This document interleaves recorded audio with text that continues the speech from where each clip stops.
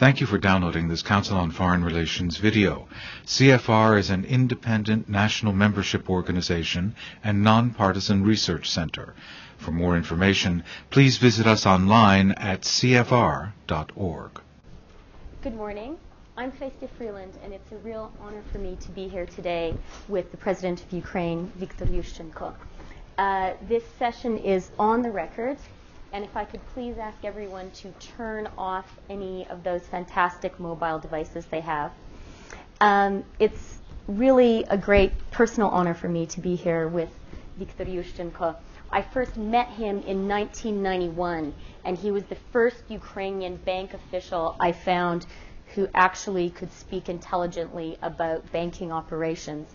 Knowing that he's here today, I feel that actually he should probably be sent to Washington, because he's more familiar to most people here, I would imagine, for his very heroic role in Ukraine's Orange Revolution. But before that, he was the Paul Volcker of Ukraine, and in his role in government actually tamed hyperinflation and stabilized Ukraine's currency. Subsequently, Mr. Yushchenko did something very brave, which is he left the government at a time when it was very unclear what the fate of people who did that would be, and led Ukraine's Orange Revolution. He doesn't like to speak very much about the personal price he paid, but you can see it a little bit in his face. We all know about the poisoning that happened on the eve of the election. Events are interesting all over the world, but I think it's fair to say Ukraine lives in a particularly dangerous neighborhood at the moment, and so I'm really looking forward to President Yushchenko's remarks. He's going to speak for about 15 minutes, and then I will ask him questions for about 10 minutes, and then we'll throw it open to you. Panie Prezydencie, proszę. Дякую.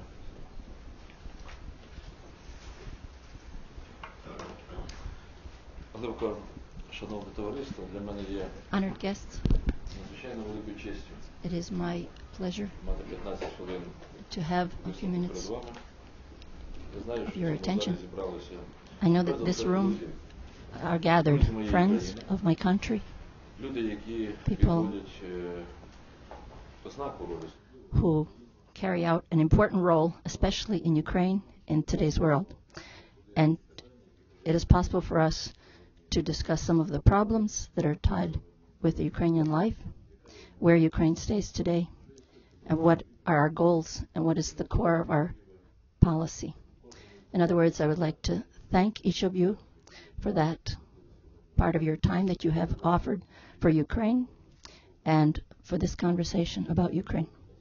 Many of you are familiar to me, and I'm very pleased to see you. And thank you for having the heart to worry about and think about our country. So allow me to say a few words, a little bit off of my usual presentation, a few words about the foundations of our policy, where we see our Ukrainian national policy, our strategy, what are the challenges, and how we intend to deal with them. I'll start in general on the political aspect.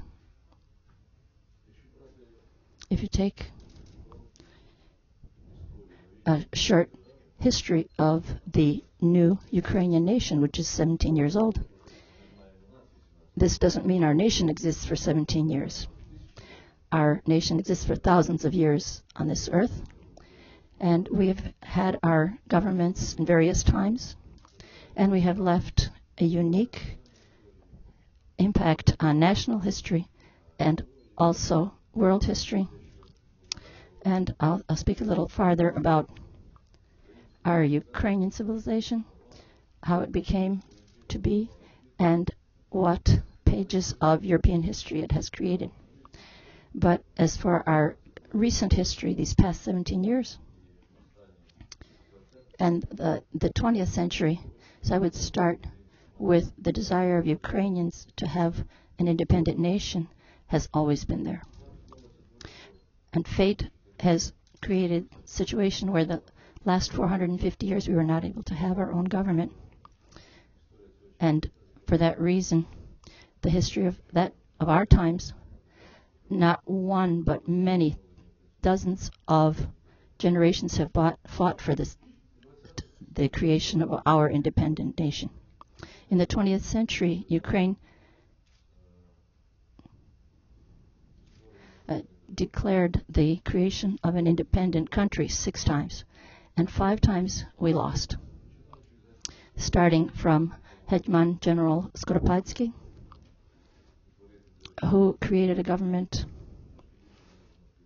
for only a little more than half a year, then Petlura, and then Yushchenko. In our history, the 20th century, there were instances where we declared Ukrainian independence, and sometimes it was less than for a day. But this is also a major achievement. Augustin Voloshin, for example, who, understanding that he will pay a price for this political step, but he had the desire to declare a sovereign nation, which lasted less than 24 hours. This and many other things. I'm referring to this because we have always had the desire to create an independent nation. For 17 years, she exists as a new Ukrainian nation. What is our first question in order to ensure the eternal continuation of Ukraine? There are several things we have to do.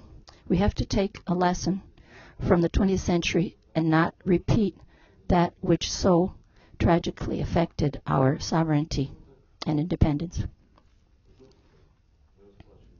Why did we have to pay so harshly for our attempts at Ukrainian independence? Why was Ukraine in the 20th century?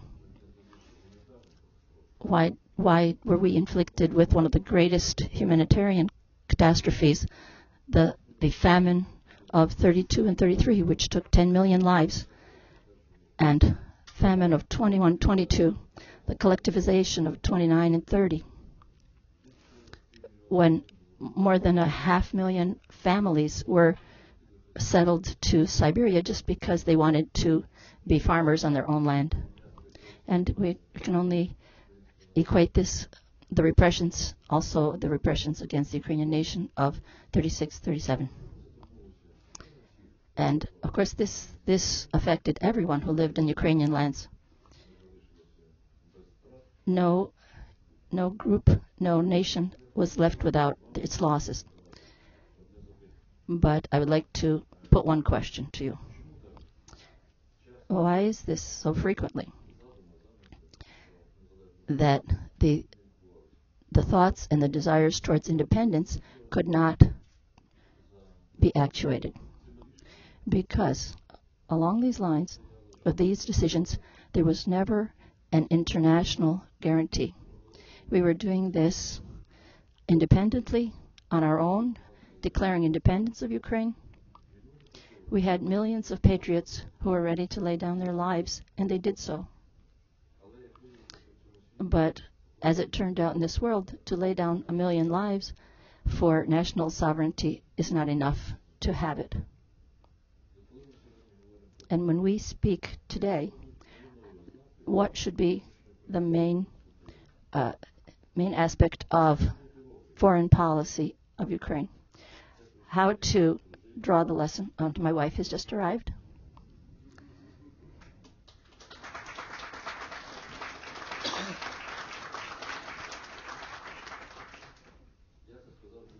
I just said that with one goal in mind, because I stopped talking so you would understand why I fell silent.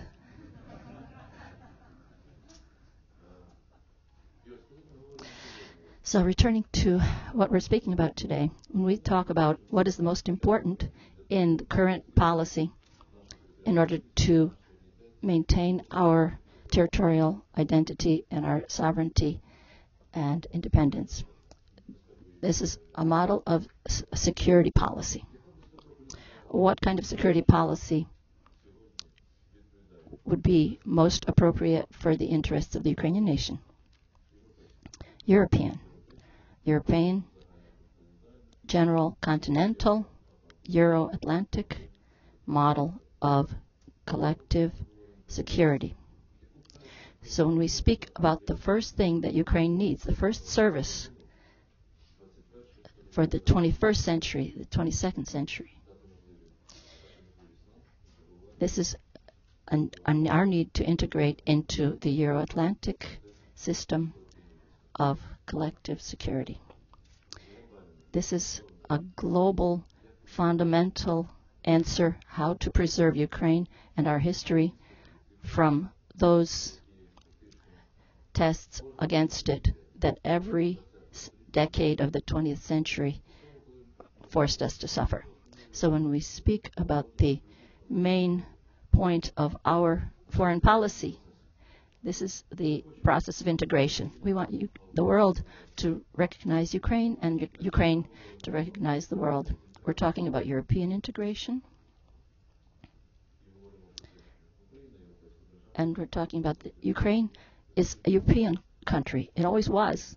And she is, and she always will be European. The last discussions that we had with our European counterparts ended successfully. We achieved a political understanding about the future agreements that will tie Ukraine and Europe. This will be an agreement for association.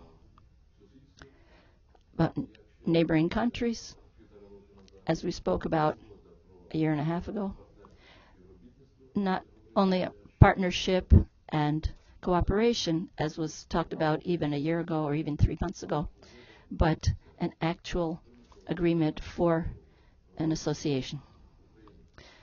So it's most important for us, for Ukraine to politically associate itself and to integrate itself with Europe.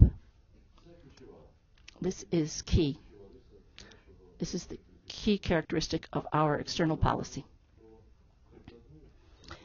If we talk about the practical aspect of this policy, we talk about integration and how this is to happen between Ukraine and the European Union. It's actually happening every day on a whole string of concrete projects. We just started a conversation with export, and maybe I'll start with that. In 2012, Ukraine for the first time will be hosting the finals of championships of European football. This kind of a decision has never been done by the UFA. Ukraine is not actually east of Europe, but we consider ourselves the center. But this far to the east, the European Championship has never taken place. When we're doing this jointly with Poland. This is a very practical aspect of integration, even through sport. We are integrating ourselves into the European society. Our Commission has given an idea to integrate an energy system of Ukraine, to integrate it with the energy system of Europe. This is a direct form of integration. Right now we're also working with the European Union concerning an agreement about a common airspace. This is a direct and practical integration. We're working with the European Union concerning the providing of Caspian oil through Caucasus, through the Black Sea, through Odessa, into Brody, and into the European Union. And in my mind, this is one of the most successful projects, how to get Caspian oil to Central Europe, to Eastern Europe, and to Northern Europe. In this project, we have received appropriate financing of the European Technical Commission, and in a few weeks we will conclude, and this will be presented as a completed agreement. So the technical, economical security of this line, all throughout the line, we believe that we will have a base agreement on the completion of this project. And in my opinion, this is an example of that integration that for many years we have spoken about in Ukraine. When we talk about the transportation system in Ukraine, which 80% of Russian gas is provided through our pipelines and our transport system, my policy is that, considering the fact this is the largest oil and gas transporting system, to integrate it with Europe, not to consider it two sides, but to present it as a joint project of Ukraine and Europe, because this is one of the components of a stable energy policy. And it cannot be divided. And how do we find a niche for these unique functions that the Ukrainian government is completing? This remains a large question mark. But from our side, from the Ukrainian side, we have a full desire to be integrated. The problem is in that the Ukrainian Union, the European Union, right now does not have a single continental gas policy. The gas market is actually built on two-sided relations, and Europe has not yet given one voice. We have no rights, no principles, and there's no ability to forecast seriously. So Europe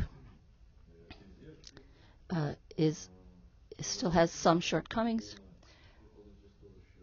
but Ukraine would like to see this integrated in the energy sector. For these questions, even though there are other questions, for example, higher education, the question of higher education, we joined the Bologna process, which is a single European educational process, and the Ukrainian graduate will start to receive a European diploma, which will be acceptable in any part of the European continent, among all the member countries of the Bologna process. This is something that we were lacking for many years past, when our relationship with Europe was not filled with this many examples of concrete integrations in various areas. So we're heading in a very definite direction. We need European integration, and Europe is 35% our trade partner. It was the first trade partner, and 35% of our exports are to the European Union. We have agreed that within 8 months we will work on to creating a free trade zone between Ukraine and European Union. This is an unprecedented event. We've never had such a strong agreement as what right now we're preparing with the European Union. This agreement includes zone of free trade. Not all our previous agreements included this, but ours does. Secondly, also unprecedented, in our agreement about association, we will have security. European Union will support the principles of territorial integrity, sovereignty, and the immovability of our borders. We have returned now full circle where my discussion began. This will be the first time that we'll have a guarantee of Ukrainians' integrity and sovereignty and the immutability of our borders. The third component is an agreement which will foresee the beginning of discussion about a visa-less regime for the visiting of Ukrainian citizens with countries of the European Union. This is an excellent package. It's not such an easy thing. I'm not saying we're going to go through it in a year or two.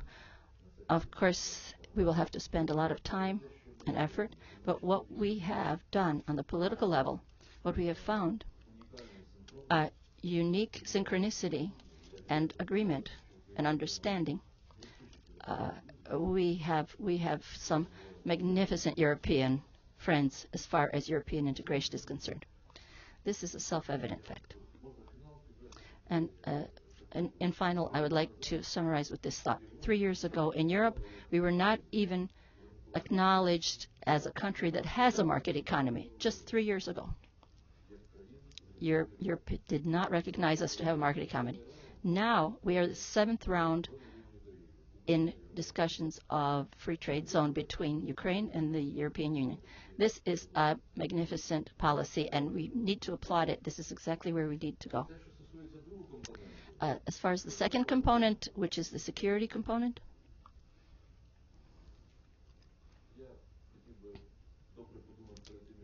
I would like to phrase this correctly. From the other side, though, I'd like to put it succinctly.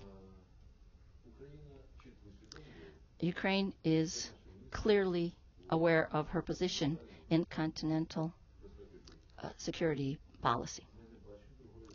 We do not see another alternative which would be able to guarantee our territorial integrity. It seems that this is a one-sided process, but this is not true. I'm convinced that what happened in the Caucasus really accents this, that this is not just a problem between Russia and Georgia. This is not even a problem of the general Black Sea area, though this is where the worst impact will be. But I believe that this is a European and a continental and a world problem. We need to make sure that the zone of peace, the zone of security, should go farther and farther east in Europe. And Ukraine can be one of these first pieces that can seriously expand the zone of European security. And for this we're building our democracy.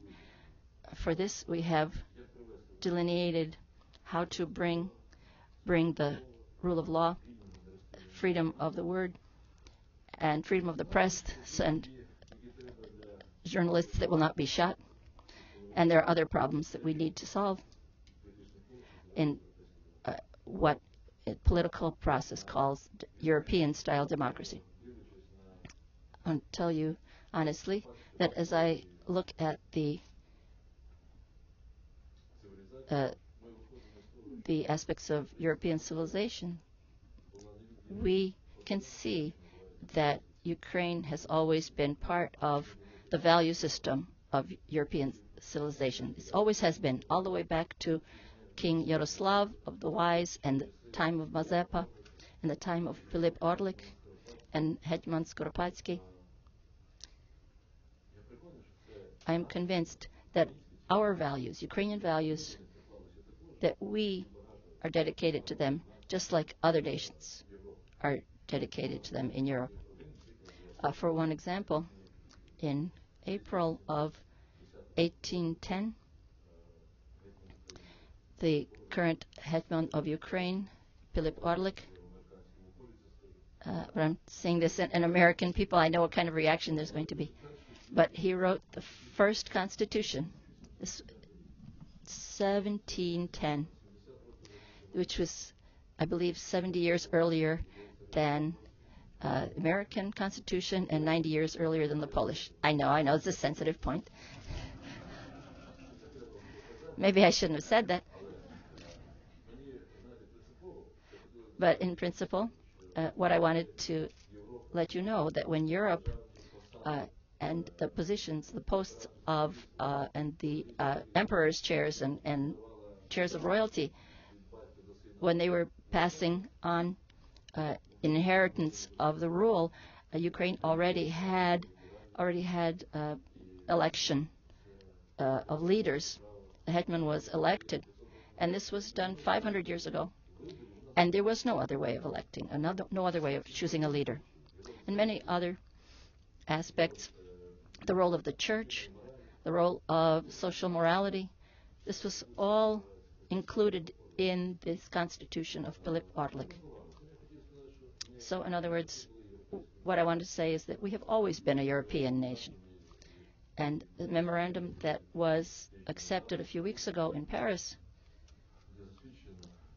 where we have confirmed the Ukrainian core as a European one. This states this fact that we are an unremovable part of Europe. So I would like to say a few words about our internal life. I would like to start with the economy. In the last 4 years, we have a dynamic of which we can be proud. And one answer which I would like to refer to macroeconomics, this I'd like to say that in the last 4 years, or 5 years, we have succeeded in creating at a high level professional macroeconomic policy, starting over the control of the deficit of the budget, balance of payments, balance of trade. All this gave us the opportunity to form the main motifs which we can illustrate with many different numbers which we can define Ukrainian economy as a stable one. In the last 4 or 5 years, we've 7% increase, possibly right now 7.5% the increase in production. This is one of our biggest gains in economy, and it's one of the largest in Europe. We have radically changed our relationship with the investor. For example, the last 8 months, we're talking about foreign investments. We have $7 billion of investment. If you take the last 12 to 14 months, Ukraine has received more than 12 billion in investment. If you take approximately 18 to 20 months, then the amount per capita of investment in Ukraine has doubled. I remember when I was working in the National Bank, we had a hope. At that time, we had $400 million of investment. It was our hope to reach $1 billion a year. And Poland was receiving $7 billion at that time, and that seemed like a dream which we could never attain. In the last 8 months, we received more investment than Poland receives in a year. So this is a wonderful accomplishment. In other words, Ukraine today presents itself as a serious, modern, and interesting Eastern European market. We have learned to continue the process which attracts serious business. Today we were at the New York stock market, where we're very big interest in organizing the matters of funding, and 10 to 20 to bring in 10 to 20 important Ukrainian countries, how to organize the Ukrainian market fund, and starting with technology, the direction of laws which are needed for the largest stock market, like, for example, in New York. Today we have the lowest unemployment that Ukraine has ever had. And if you speak about even maybe a sad state for Ukraine, for example, the emigration of people to work in other countries, where several million people have done that over the past 15, 17 years. People have gone abroad to look for work. So I think starting from south of Ukraine, Mykolaiv, Kherson, Odessa, and starting up and ending in Kiev, Chernihiv, you will see a different problem. We're looking for good workers. We're looking for laborers. We have a deficit not of economists and not of jurists, but builders, engineers. This is our biggest shortcoming. And this tells you that the economy is looking to achieve that level of technical accomplishment. And we're working on this with our higher education to pay attention to this lack. One other comment concerning our economy. Ukraine has always been a characteristic for heavy machinery manufacture, whether rockets, factories, shipbuilding. Right now, our machine building has grown by 28%. As an economist and as the president, it's a pleasure for me to visit to a shipyard and see that there are orders for 7-8 years ahead. All the building, the heavy machine building, is the core of industrial core, and it's working with a great amount of orders and a very good dynamic. So I'd like to say, on the whole, that I would say that our economic strength is quite effective.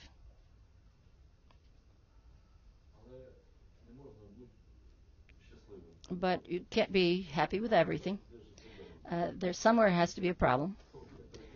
So now I'm moving on to the problem. And that is in politics. And this is a serious problem. I don't want to tire you with the details, but the establishment of democratic viewpoints in the government is not an easy task. Every country has to spend the appropriate time to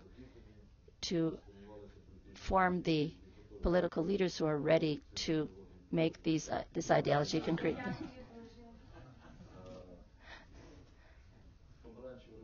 The Orange Revolution was probably the first unprecedented example. It was when we all were unified around an ideal of democracy.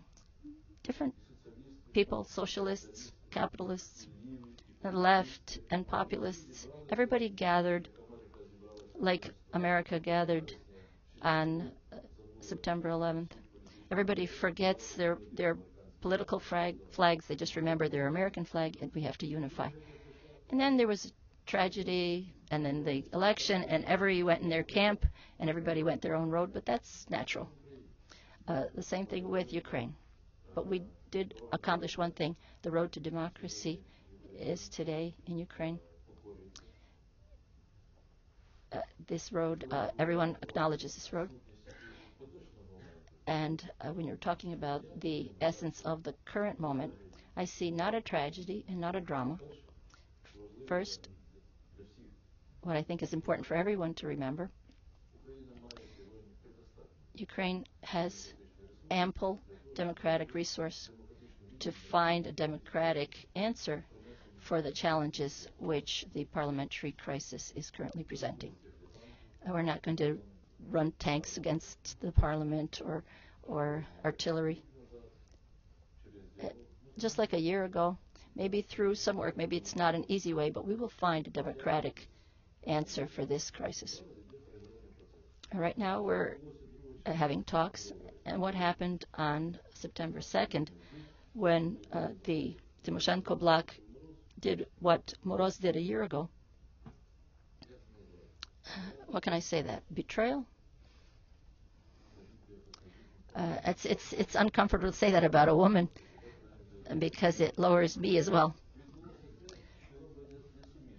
But it made it impossible to coexist in one coalition. As a president, I can understand why a leading coalition of our party and the Butte party, why we cannot have one opinion on Georgia.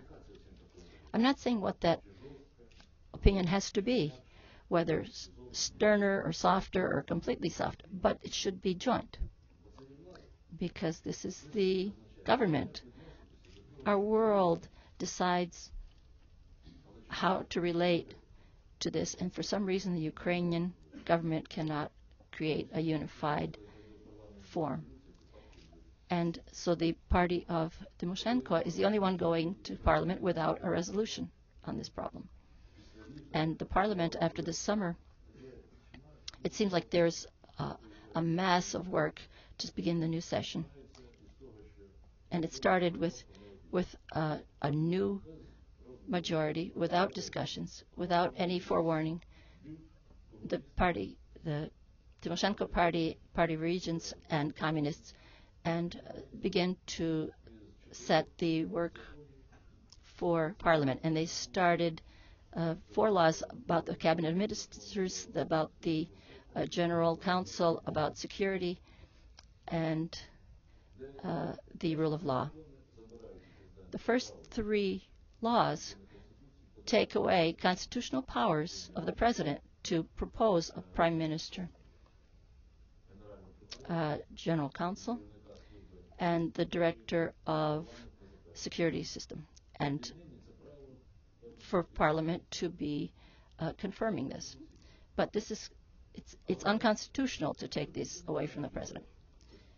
But nobody is even saying it is constitutional.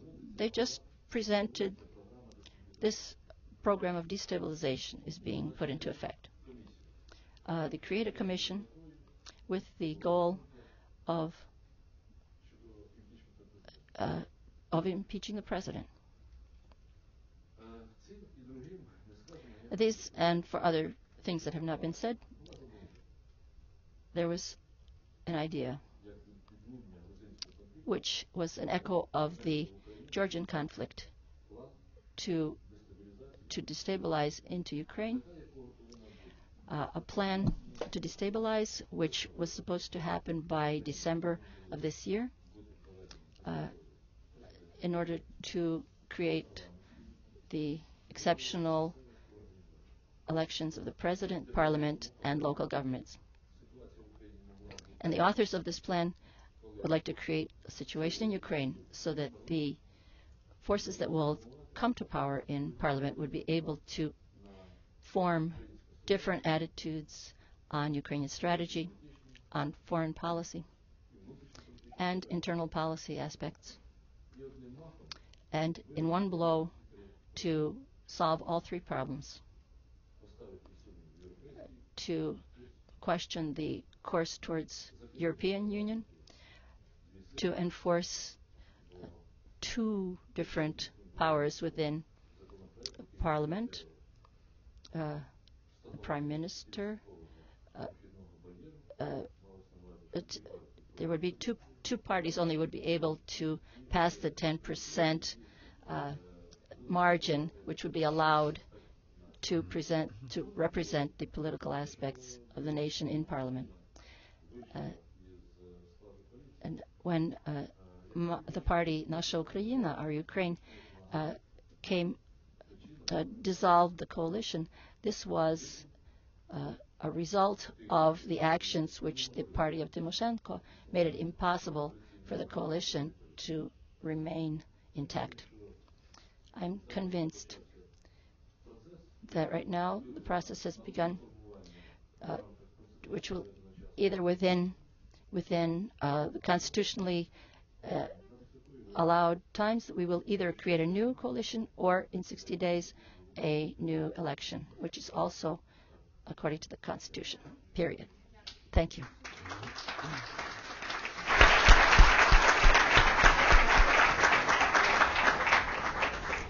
Usually it's journalists who get politicians in trouble, but President Yushchenko has now gotten me in trouble because of my absolute failure to discipline him on the length of his speech. It was nonetheless a really wonderful exposition of Ukraine's foreign policy, economic policy, and I particularly enjoyed hearing a politician admit that the politics are the one sore point. I don't often hear that in American politics.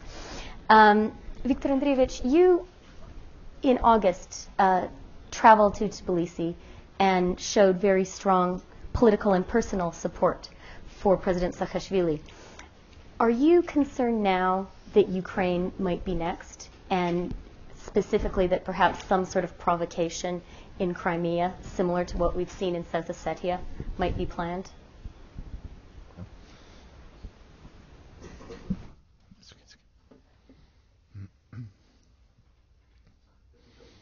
I would start with the following, that I could not even imagine how any military plan similar to the Georgian to be expanded to Ukraine. I can't really imagine that, because there are many other circumstances that have to be taken into account. Starting from the fact that Ukraine is no Georgia. This is a country with different capacities, with different characteristics, different situation. We can say many other things, but I'm not going to hide that the discussions that are currently going on, not only in press, not only in journalist circles or politicians, orthodox politicians, but also amongst high-ranking official circles in Russia regarding the Crimean Peninsula, regarding Tuzla Island, regarding the fact that we have not a single meter of a frontier with Russia marked. We have not limited a single mile of the Black Sea shelf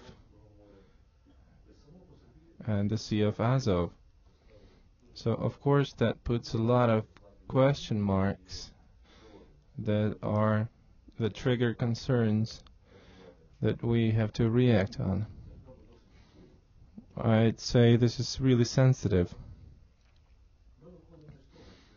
We believe that the situation that now characterizes Ukrainian-Russian relations, and I want to be frank, because this is one of the elements of the policy that I've been formulating as a president.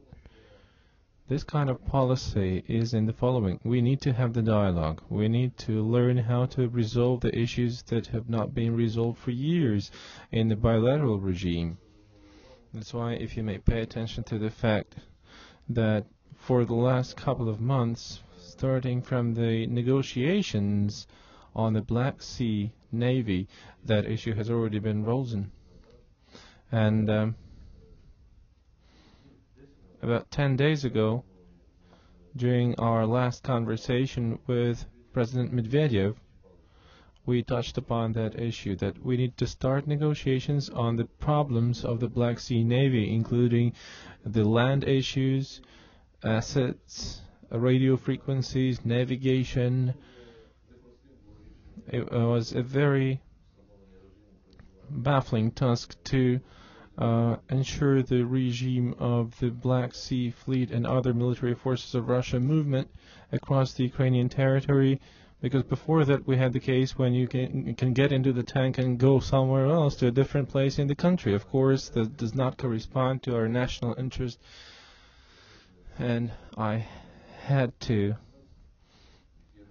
resolve a decree to regulate that issue, and I asked the Russian side to treat that with understanding, because we want to see our territory more secure when it is about any kind of relocation or movement of any military forces of Russia. The same is about the border. Actually, the military part has not been served yet. The military part of our relations. So the respective decree was signed, and I instructed the government as well.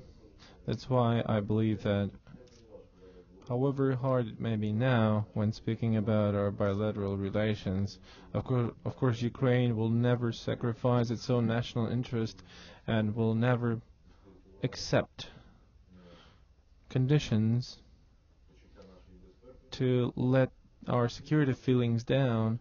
And on the other hand, I will do everything possible as a president to have not only one side present at the negotiation table, but we need to resolve the complicated issues of our relations together. And I believe that this is not only related to the recent conflicts. They were inherited 10 to 17 years ago. They were staying idle for a while. That's why everybody thought that it was resolved somehow on its own. But generally, in the last couple of years, I think there were many lessons for Ukraine and for the whole world when we're speaking about the Russian-Georgian conflict.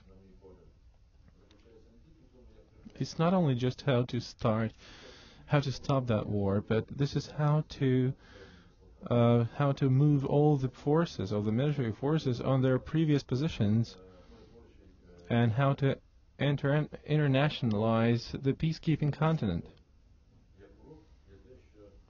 And the key lesson is that the Black Sea area should have no security disbalances. And I'm sure that the policy of the international community and the European Union is to be aimed at ensuring the balances in the Black Sea area that would keep such kind of conflicts away. And I think that this is the key One quick point. question and then throw the floor open to your questions, so please prepare. In connection with the security of the Black Sea region, you've been a strong proponent of Ukraine's eventual admission to NATO. Are you not concerned that that policy right now might provoke Russia into greater hostility towards Ukraine?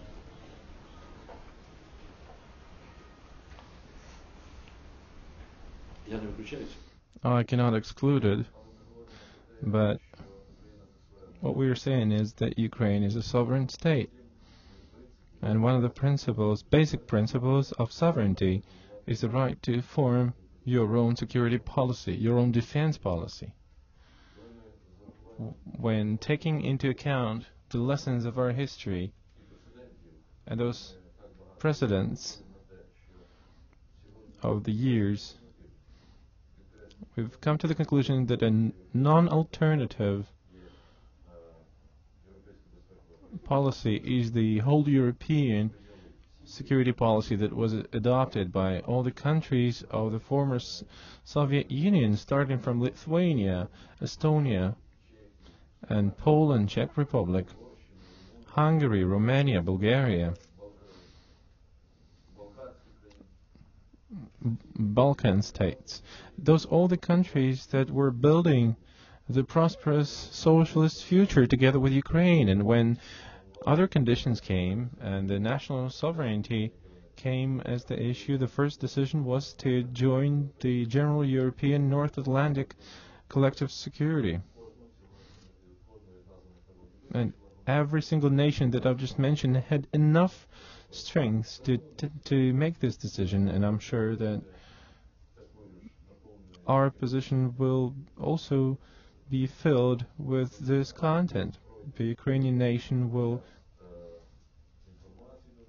come through the additional information time and will acquire additional and necessary knowledge to work out the right decision. And I was saying about that 3 years ago that we're going to inform the nation, and then through the national referendum we'll provide the best and the most sufficient response to where Ukraine has to be in terms of security. And right now we're only speaking about the membership action plan, which is no membership. This is just like a graduate class, but this is not membership. We're saying that we have the full right as the country to do that. Believe me, Ukraine has done everything what can be named as a homework. We've done everything. Right now the ball is not on our side of the field. Whether Ukraine will be invited to the membership action plan in this December is the answer that is not in Ukraine today, because Ukraine has done everything for the response to be positive. If believing in the regulation of NATO, then this right can be attained through a democratic procedure and a positive decision when this issue is considered. And I hope that this will take place in December. I hope that this is only the pure competence of the NATO allies, but not the third parties. At least that's what it says in the regulation. Okay, we're going to throw it open to questions. I'll take 2 questions at once so that we can fit more in. Please. Yeah. Дозвольте далі. Yes. Будь ласка. Thank you. David Remnick from the New Yorker. You describe Ukraine as a democratic country. I'd like to ask you if you feel that Russia is a democratic country, And secondly, who do you feel is in charge of that country, Mr. Putin or Mr. Medvedev? Okay, you know what? I'm actually going to let President Yushchenko respond to that one right away. Я хотів би, щоб якраз звичайно було краще, щоб сам президент на це відповів. Yes, absolutely. You know, this is not this is a question with the wrong address, but it would be more convenient for me to speak about what we are doing for Ukraine to remain a democratic country. Believe me, this is not a simple task. This is about colossal challenges, even for those political circles that were deemed to be democratic. But I'm sure that one of the most profitable businesses, if you want to think about the future of Ukraine, is its democratization. It's because it is profitable. Being the president, as a person, I paid a big price for these words to be repeated from morning till dawn, but I still understand that there can be a lot of skepticism. As for the Russian pace, I'm sure about one thing. Democracy in Russia is so necessary like never before, because Russia needs democracy to take its dignified place in the family of European nations and the international coordinates. I'm sure that this is a strong policy. The democratic policy is nothing about weakness, it is strong. But taking into consideration all the comments, I think you should respond to yourself. Who governs, Putin or Medvedev? Let's go on. Okay, well, it was a nice try, David. I just followed up on the Putin, Medvedev, and the president would like us to move on. Mary, please. Mary Boyes. Mr. President, were you satisfied with the European response to the events in South Ossetia of last August?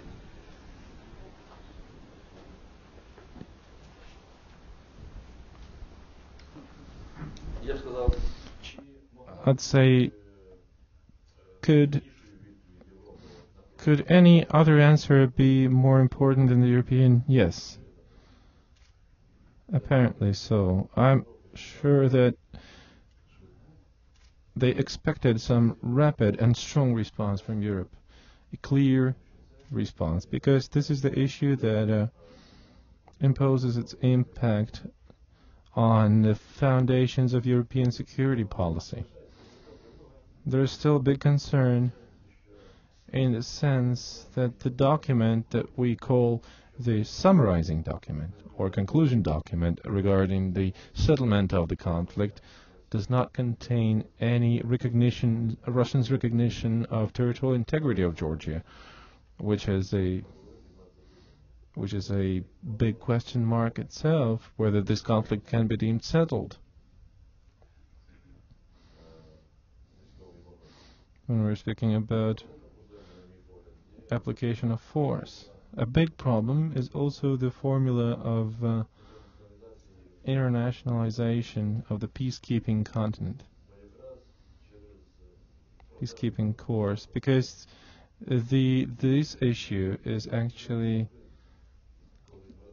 triggered the conflict because peacekeepers failed to perform their functions, and because of that had to move on one of the conflicting sides.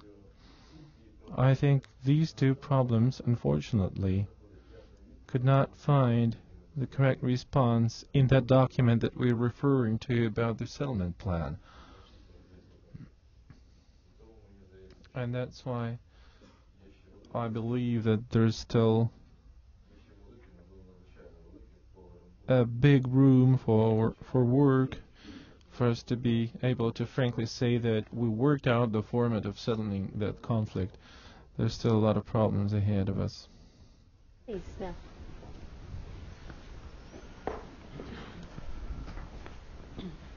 Mr. President, I want to thank you for honoring us here at the Council with your presence today. I'm Senior Fellow for Global Health, Laurie Garrett, here at the Council, and I have a quick question for you about Abkhazia. A lot of the discussion is focused on South Ossetia, but when Russian troops went into Abkhazia, British Petroleum shut down the pipeline from Azerbaijan to Turkey. And you spent a lot of time in your remarks discussing energy policy and the need to see Ukrainian energy as part of a European energy strategy. Do you believe that there is a possibility that your gas will be shut down this winter again? And if that happens, will you see this as part of a national security threat that Europe should be involved in?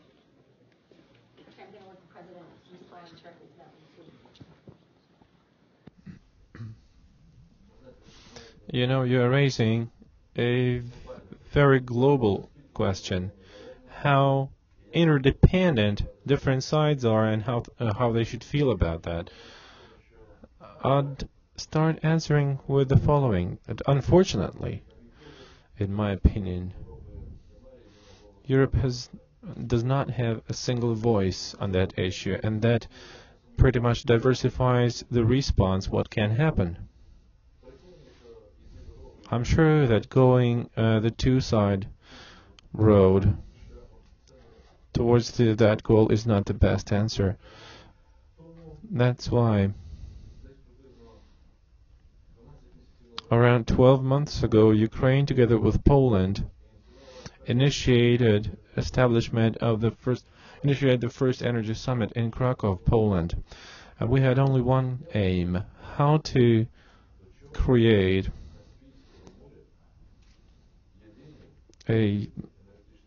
the mutual energy transit space between the Caspian, the Black, and the Baltic Seas that would adhere to clear and mutual principles. Because the question that you were just asking is actually whether Ukraine is a reliable transitor, and I will always answer, yes, it is.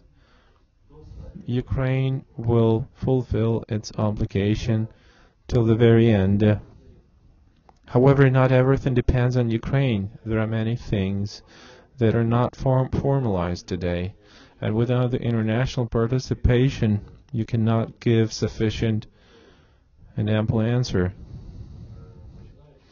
That's why, starting from the Krakow initiative, we've come up to the decision that together with the European Union countries and with the countries that would like to get involved, we have to work out a concept of transit space between the Baltic, the Black, and the Caspian Seas. We formed a working group that will be reporting about the concept in October. This was the concept of gas transportation transiting space on the area of the Black, the Baltic, and the Caspian Seas, where it will be the first time ever when, with the participation of the European Commissioner and 30 different parties that were participating in the previous summit, we will be trying to work out the foundations, the norms and guarantees with the security and rate policy included. So we want to put all those things in one single document and show to the market players, to those countries that produce, as well as to those that consume. This is a trilateral layout. Those sides have to, once and forever, determine the policy of energy resources transit, so that transitors could guarantee and be capable of all the provisions to ensure successful supplies. It was the first time ever when we offered to discuss that issue in a broad European circle, and we stressed that this is not only a Ukrainian problem, but this is the problem for all, because the recent developments in Caucasus have shown how doubtful any transit policy can be when such steps take place. When the pipeline was paralyzed, as well as the seaport, when no loads were and discharges took place.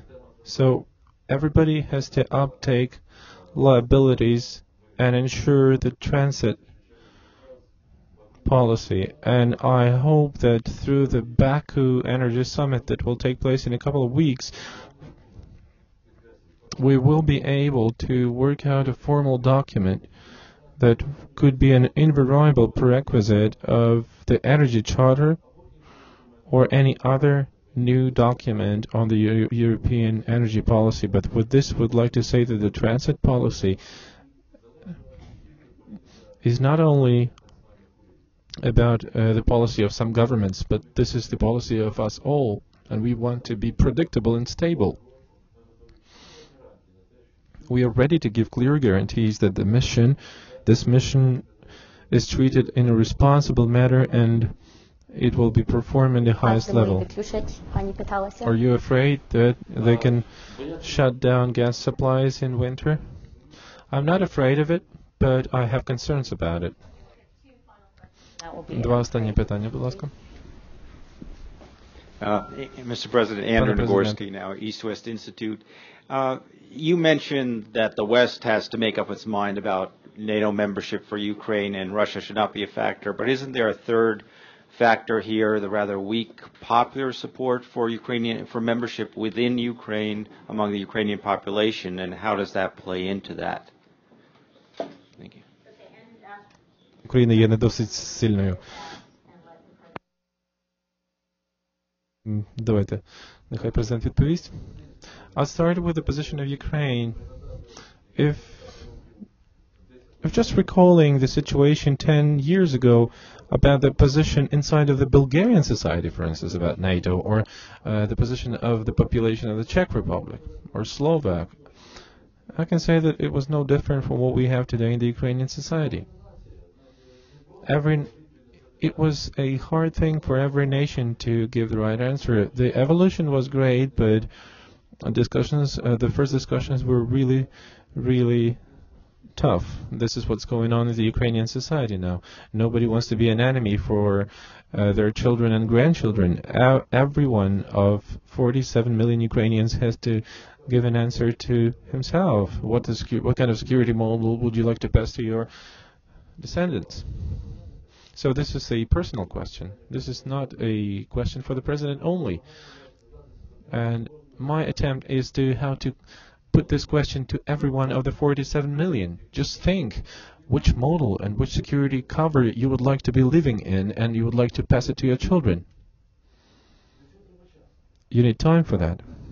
You know, from the Czech Republic or Poland, we are only different in one thing. We will find the same prompt response as the Czechs and the Poles did, but we want the whole world and us to remember that communists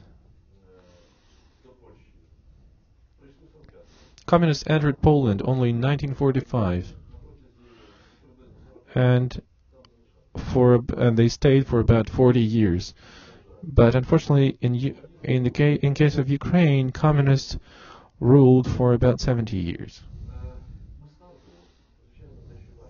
Of course, we have a harder situation compared to the Poles, because it was through misleading information and through different lies. For 60 years, so much wrong was said to the Ukrainian population. No disinformation ever existed in any other country but Ukraine. And this is natural that the response is being worked out in a tough way. But those circumstances are no easier than those of our neighbors, and we need all to understand it. The nation is going its right direction, and I'm sure the response will be positive. Secondly, this is about how the European countries and how NATO allies define their positions. I'm not going to hide what happened before Bucharest summit. Of course, we had concerns about the position of Germany and France. I'm not saying that we're not troubled by the Italian position now. However, it still looks like through different circumstances, the German position and the French position were optimized. In other words, I wouldn't say everything looks ideal, but I'm asking all the time to take one thing into account when we're speaking about the social and the social component of the response. Let's put it that way. We're not deciding on whether Ukraine to join NATO or not. We're only speaking about joining the membership action plan. While the membership action plan is not a complete response about the NATO membership. The response can take years. As you know that sometimes the map operates for 4, 5, or 6 years. So in other words, you don't have to push too hard on the society because it's still developing. We need to bring in new knowledge, new information, and in time we will receive a more adequate and new social response. That's why it's groundless to refer to the domestic discussions and debates that are currently going on in the Ukrainian society regarding the membership or no membership for NATO. And for those who would like to take care about democracy, I once again said that I gave my word as a president 3 years ago that the response, whether Ukraine will be in NATO or not, will be given by every single Ukrainian through the national referendum, which is the most democratic tool, how to make everybody calm down, both in the East and the West. Because this is the way of harmony, how to answer to those questions. So this will not bring any discomfort for anybody. So when we're speaking about this very dimension, I'd like to emphasize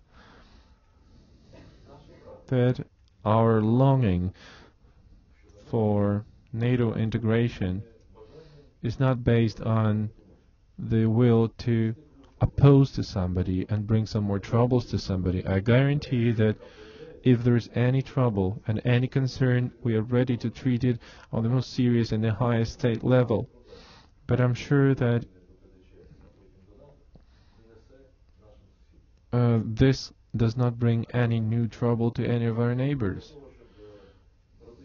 But in order to give birth to pseudo-arguments, somebody said that as Ukraine becomes a NATO member, there will be a NATO base in Sebastopol in the Crimea.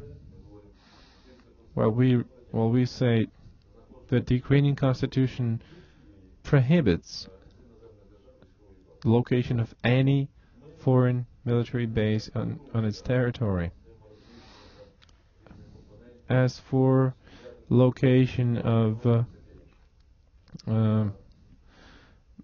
nuclear weapons or any anti-aircraft systems, you know that I'd like to mention one thing, that Ukraine made an unprecedented act when refused from 2,000 nuclear warheads that were dismantled just in 2 years and removed from the Ukrainian territory.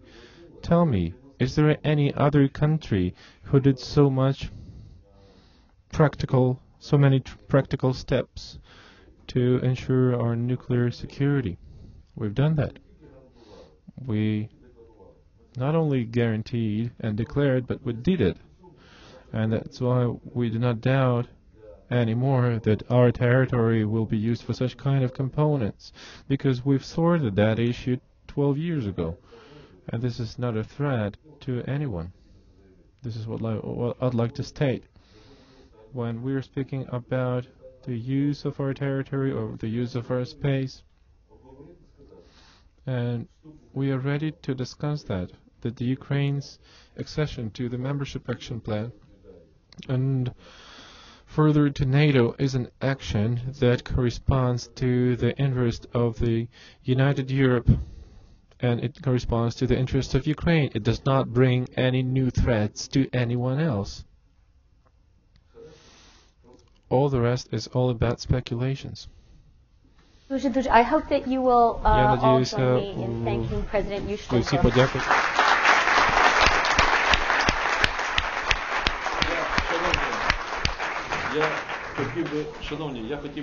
I would like just to say one single word, if I may. I would like to congratulate the National Geographic Council of the United States of America that has done so much for our Ukrainian history and Ukrainian archaeology, to send so much interesting and so many interesting pages of history that enriches our nation. We have common plans how to make researches on the Tripolian civilization, how to show the history of Scyths and Bosporus, how to show the stone tomb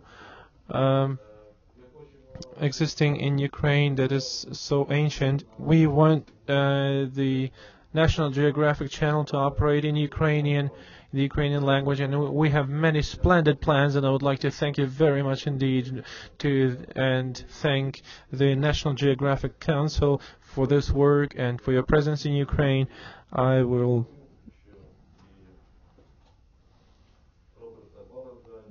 would like to thank Robert Bullard and Terry Garcia.